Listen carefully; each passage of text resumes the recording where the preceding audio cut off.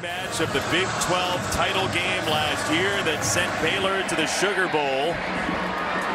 Jaden Nixon, freshman, back to receive for Oklahoma State. He's got a crease, and the freshman breaks a tackle, keeps his feet, and away he goes. Nixon is in. Touchdown.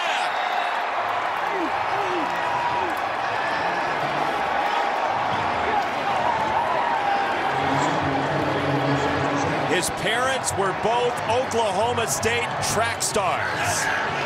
And he's got a 3-score lead for the Cowboys. I think those faces about say it all.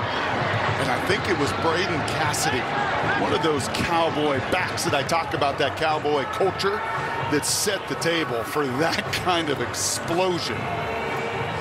Blocks, right? It is those guys on point detail-wise, and it's Braden Cassidy gets pieces of 2 guys, and you give a sprinter that kind of hole.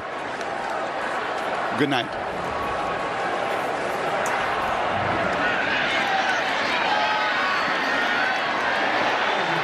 Man, does he get up to speed fast, too. Yeah, it's just that acceleration and that turnover.